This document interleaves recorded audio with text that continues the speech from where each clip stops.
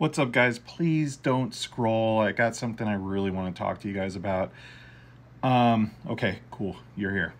So, some of you may know, if you've been following my lives or whatnot, that I'm going to be having some surgery here pretty soon. I'm going to have a knee surgery. It's called an MPFL surgery. Essentially, my kneecap is riding really out of place, and the tendons that are supposed to be doing their job, they're not working anymore.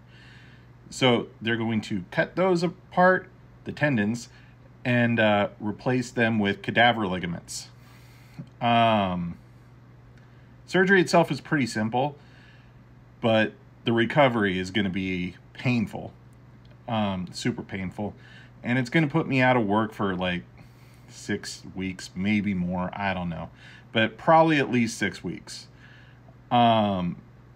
So I created a GoFundMe, you guys, to help with some of just the monthly bills, keeping the lights on for my family, okay? This isn't really for me. This is for my kids, for my wife.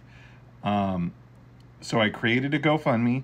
There's a link in my bio for that, okay? It's the first link in the link tree in my bio, all right? If you guys can go and check that out, that's awesome.